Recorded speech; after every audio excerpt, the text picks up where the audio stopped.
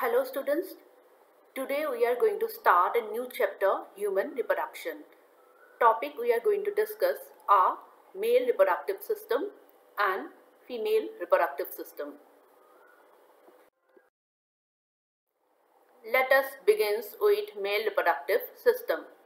The male reproductive system is situated in the pelvis region.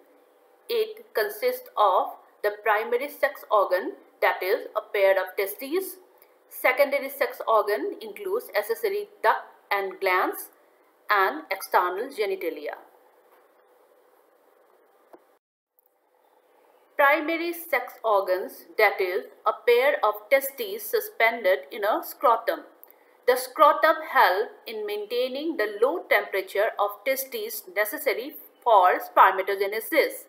Each testis has about 250 testicular lobules, and each lobule contains highly coiled seminiferous tubules in which sperms are produced.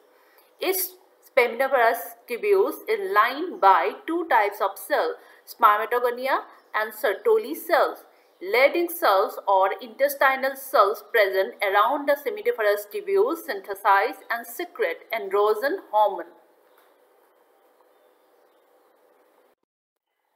Secondary sex organs, that is a pair of ducts, is differentiated into reed testes, vasa efferentia, epididymis and vas deferens ejaculatory duct and the associated glands.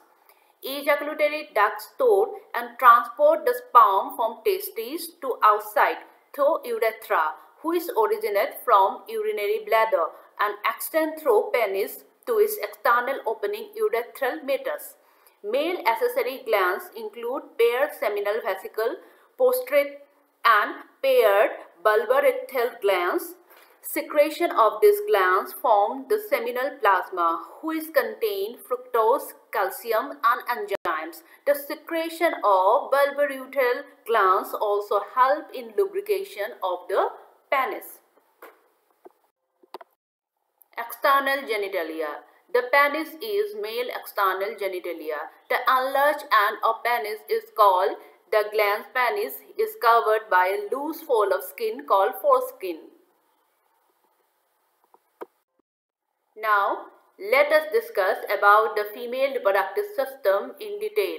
The female reproductive system consists of the primary sex organ, that is a pair of ovaries, secondary sex organ, the duct system consisting of a pair of fallopian tube, a uterus, cervix and vagina, external genitalia and mammary gland.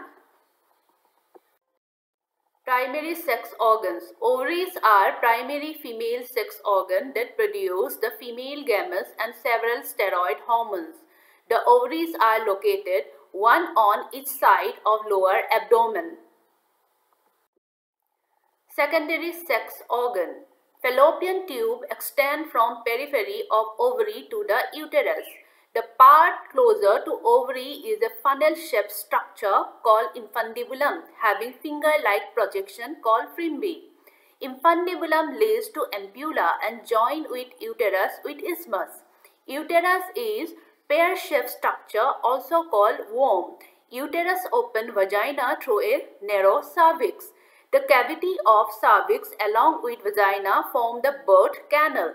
The wall of uterus has three layers of tissue: perimetrium, external membrane; myometrium, middle thick layer of smooth muscles which exhibit strong contraction during delivery of baby; endometrium, line the uterine wall and undergoes cyclic changes during maturation cycle.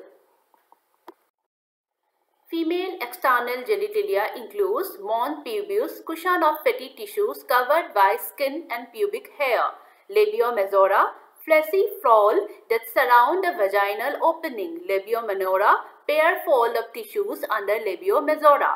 The opening of vagina is often partially covered by a membrane called hymen. The tiny finger-like projection present at the upper junction of two labiominora above the urethral opening is called clitoris.